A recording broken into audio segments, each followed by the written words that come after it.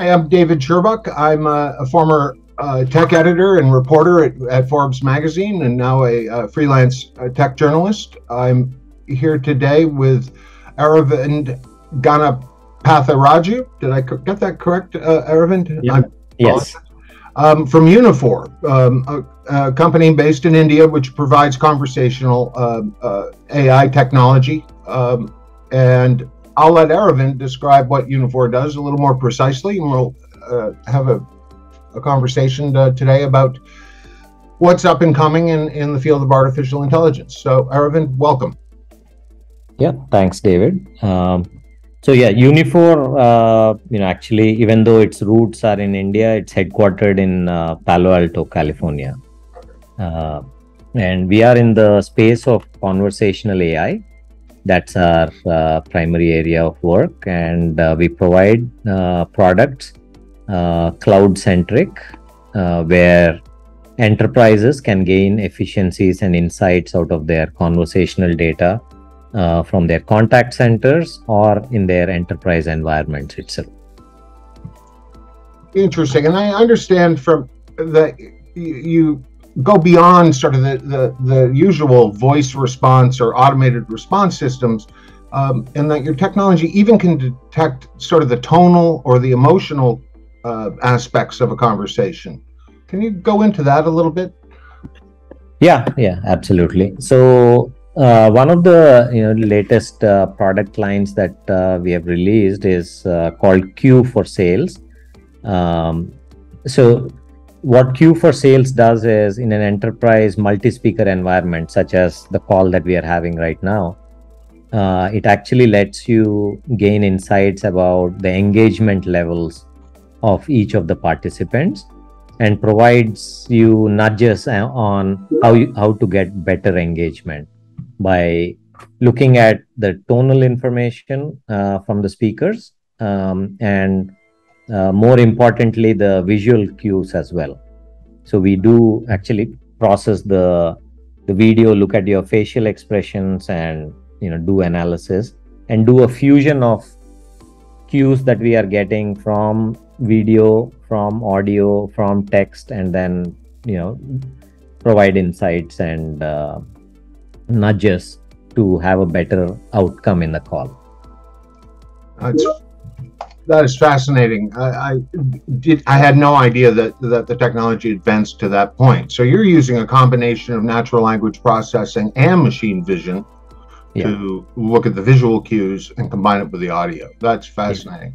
Yeah. Can you tell us a little bit about your role at Uniphore and how you became interested in the field of artificial intelligence? Yeah, so I would call myself a dinosaur in this area at this point, because I've been in the speech area for over 25 years now. My PhD was an attempt at using one of the early machine learning breakthroughs called support vector machines.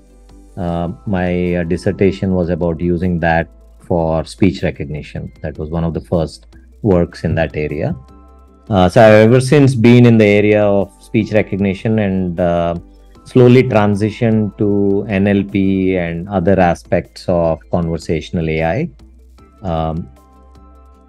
Prior to Uniphore, I was at Genesis, responsible for their applied AI. And what that means is, unlike core research, applied AI is the bridge between research and productization of ideas to cater to different use cases. So we look at model efficiencies, model efficacy, new features that are required to make machine learning successful.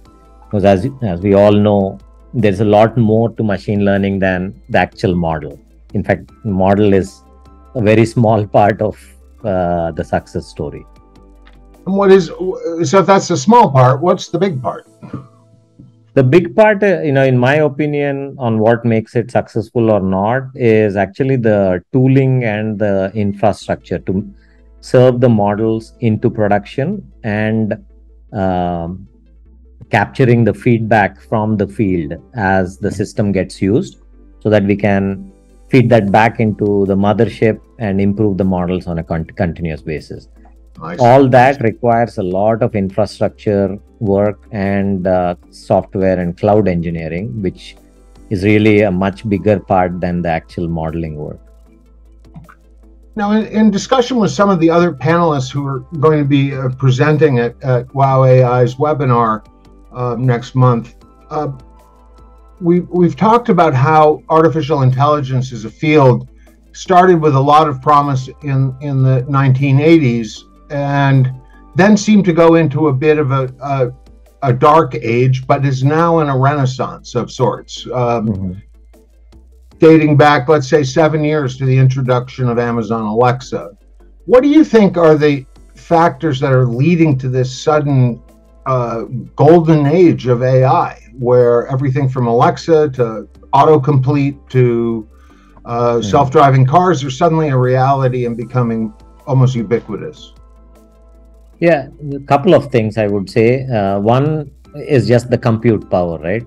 Neural networks. If you had the term neural network in your proposal in the 80s and 90s, most probably it will be next, right? You have no chance of getting funding. Whereas in the 2000s and beyond, the compute power just, caught up, became very accessible. We just helped mushroom a whole wave of engineers and scientists really start using machine learning for all sorts of things, including ASR. The first ASR system that we built, on conversational speech, we were at around 40% word error rate. That's the metric that's used for speech recognition. On that same task today, we are pushing 5% word error rate. Wow. And humans transcribing that data itself do make about 5%, errors. So we are literally there. I'm not saying it's a solved problem, but that's the evolution that has happened in the 2 decades. I see. Fascinating. So CPU power, what role has the cloud played in making these or making AI enabled applications a possibility? Yeah, so cloud has again made available the compute a lot more easily.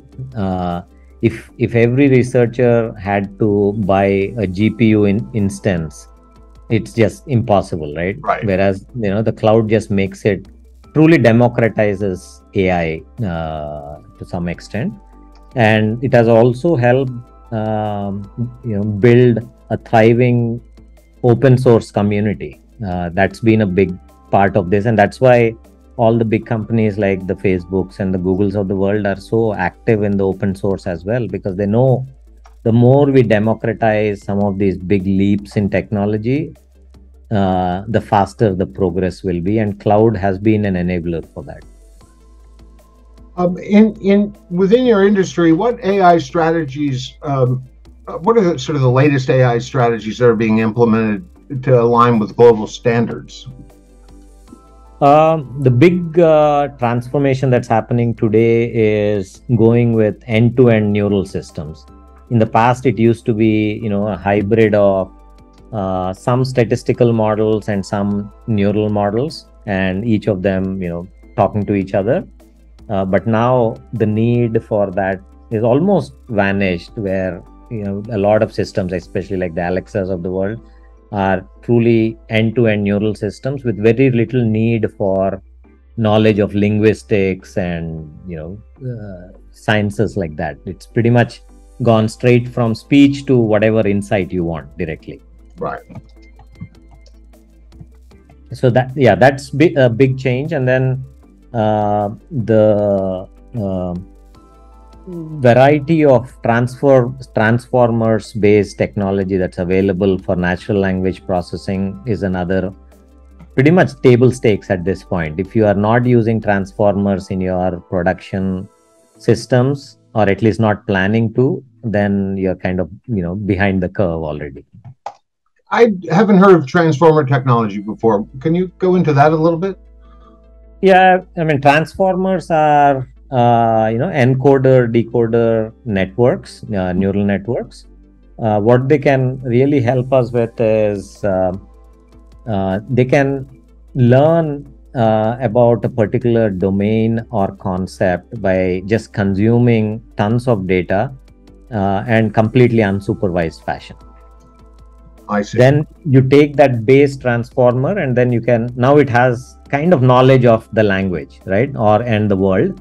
Now you take that and fine tune it for your particular use case, and that fine tuning is a relatively inexpensive process. So again, it makes it feasible for companies to take those big transformers, apply it to your use case, fine tune with a little bit of data, and you're ready to go.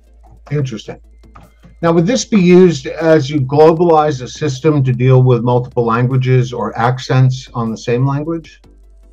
Yeah, most transformers that get released today in the open source also have a multilingual equivalent.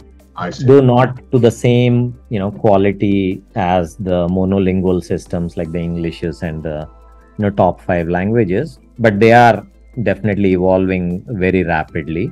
And a lot of governments, especially like in India, there are multilingual transformers being development of those being funded by the government and some of the research institutions.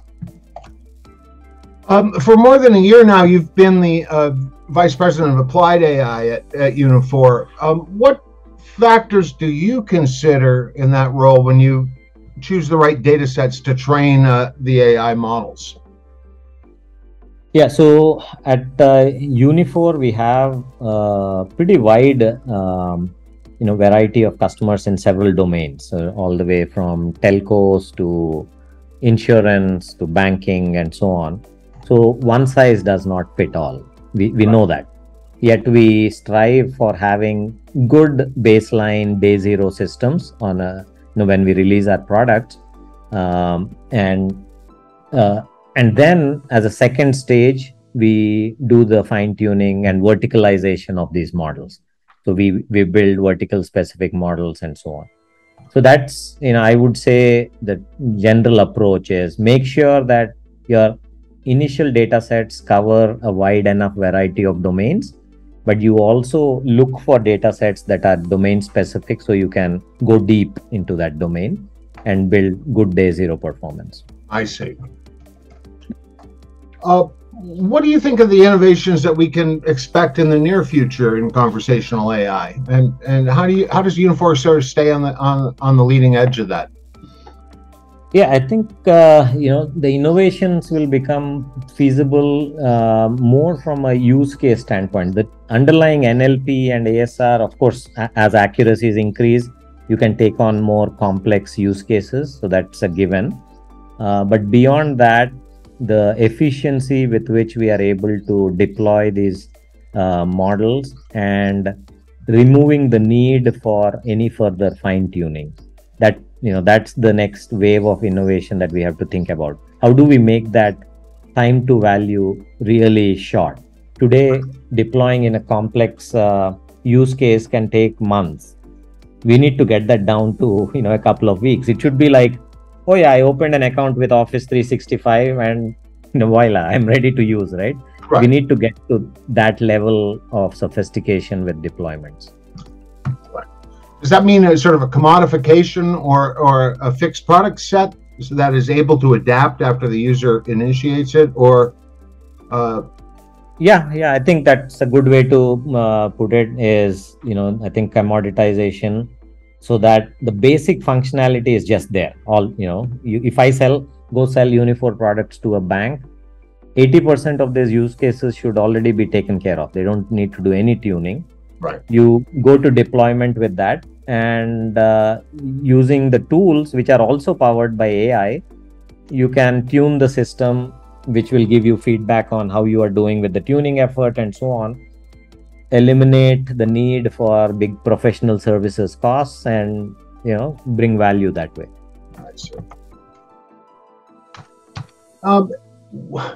I'm conscious of the time and wanted to ask: are there any points that I haven't asked you about that you'd like to get across, particularly for people that are planning on listening to your presentation next month?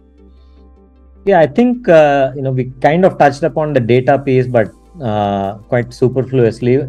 The reality is the next wave of work is not more on model engineering, it is really data engineering. How do we make everything data centric? The reason for that, and you can, the term that we are using now is called data programming. So you're not programming models, but you are programming for data, where with very simple labeling functions, you can annotate tons and tons of data very quickly. So you don't need a big human capital investment into these processes. With that approach, the pace at which you can collect data just grows so much. Right. And of course, the quality of the models goes up and so on. So that's the next big wave that's coming, and we are investing heavily into that paradigm of data programming, and figuring out how that fits into the overall ecosystem that we are building. I look forward to your presentation, and I want to thank you for your time today. This has been fascinating, and thank you again.